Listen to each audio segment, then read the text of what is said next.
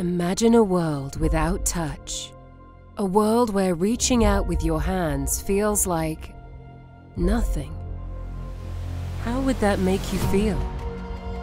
Like a ghost observing, watching the world go by. No hugs or high fives. What if you were told the typical adult spends 2 days a week in this world? On our phones, on our laptops, online, in VR, AR, XR. We are entering the digital world en masse, sharing 3 billion images every day, but leaving the sense of touch behind.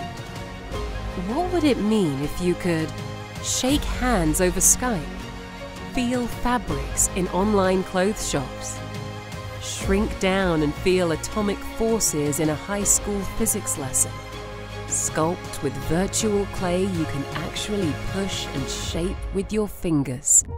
What if we told you these technologies already exist?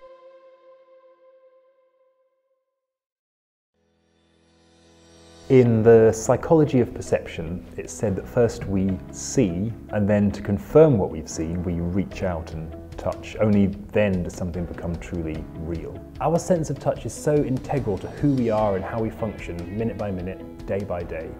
We take it completely for granted. Yet, we all accept that when we log on, we leave the sense of touch at the digital doorstep. At Generic Robotics, we know the digital world won't realise its full potential until the sense of touch is as readily accessible as sight and sound is today. The term used to refer to technologies that recreate the sense of touch is haptics. Few people realise, but haptic technologies were in use 20 years before the first computer monitor in industries such as nuclear for remote handling. Fast forwarding now to 2022, and there are a huge array of different kinds of haptic hardware and software products, all incompatible, intended for different applications, budgets and expertise. This is a real problem. Working with haptic technologies is unnecessarily complicated. Deployment is even worse, making route to market a challenge for everyone and holding back innovation and growth. This is where we come in. Generic Robotics are creating both software and hardware platforms that aggregate haptics technologies, standardise workflows, and put the power in the hands of designers, not engineers. We are building the underlying technologies that enable designers to create realistic, touchable, digital experiences that are easy to deploy to users to experience with the minimum of complexity. Every now and then, a technology comes along which is truly cross-sector, and haptics is one of these. Almost every industry can benefit from better, more effective and more intuitive ways to interact with computers. The big tech companies are betting on a future where we spend the majority of our digital existence in highly immersive virtual worlds, and they're pumping billions of dollars into creating content for the so-called metaverse. Haptics is a fundamental enabling technology for the metaverse. Without it, the range of potential applications and the richness of experiences will be severely limited. Hi, I am Alistair Barrow, CEO of Generic Robotics. I'm Tom Smith, CTO and co-founder of Generic Robotics. The team here at Generic Robotics have been working with these technologies for a long time. I started my PhD in haptics in 2003. I started out in academia researching haptics and have spent a decade in research and development. We cut our teeth, if you like, building the technology for the first large-scale proof of haptics technologies used in education, which went on to be active use for over 10 years, training hundreds of future dentists. Moving on, working at and with some of the world's leading universities, we were painfully aware we were reinventing the wheel over and over again, and could see the same mistakes being made in the commercial products we were using as well. More than that, we knew the technology had far more potential than the few niche academic areas it was being applied to. But there were and still are no good general purpose haptic platforms out there. We started our journey to bring haptics into the mainstream nearly 10 years ago, working on the technology alongside consultancy projects, supported by grant funding. And by 2016, we were ready to take on our first round of investment. So we hired a team and got stuck in. We had no idea just how dramatically the world was going to pivot towards immersive experiences and a need for our technologies just a few years later. With so many different manufacturers and types of haptic interface on the market, serving a wide range of different application areas and sectors, from VR gloves to robotic interfaces ranging from £100 to hundreds of thousands of pounds each. Even wearables like vests, which give electrical impulses direct to the muscles. There's a really high barrier for entry just getting started working with touch technologies. On top of that, there is a great deal of specialist engineering knowledge required to get the best out of a haptic device. Graphics and audio have well-established software tools that let designers' creative imaginations run free, but when it comes to touch, not only are there no design-led tools, there isn't even consistency between manufacturers. So where does that leave us? We need to make haptic technology accessible. We need to get it into the hands of creators, makers, designers, people with big ideas who only need the right tools to unlock the full potential of touch-enabled digital experiences. Our flagship software platform, Toya, does just that.